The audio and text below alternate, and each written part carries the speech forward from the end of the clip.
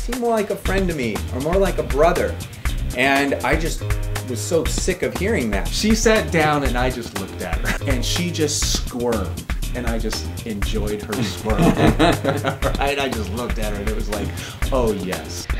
No, Yeah. how do you do this? She's like, what are we gonna do with all that energy? I can't believe you dragged me into this.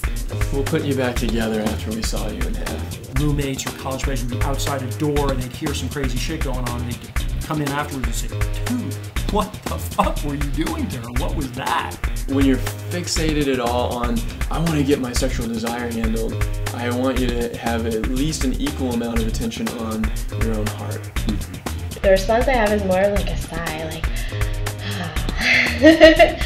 Or it could be beautiful and raunchy. You know, like it could be like, that's the sweet spot, isn't it? Because if you're gonna feel it, you might as well feel it. There are areas you can touch her that she finds annoying when she's not aroused, but that she loves being touched there when she is aroused. One reason to do it is just because the women seem to really like it. It's gonna be dead if we just try to please her. Right. It's gonna be dead if we just try to please ourselves. Right. kind of the difference between being a boy and being a man. You are born a sexual being, you will die a sexual being. You are going to experience a complete transformation in your relationship to your own sexuality, your own sexual desire, your own sexual expression, and definitely in how that impacts your interactions with women, both inside the bedroom and outside.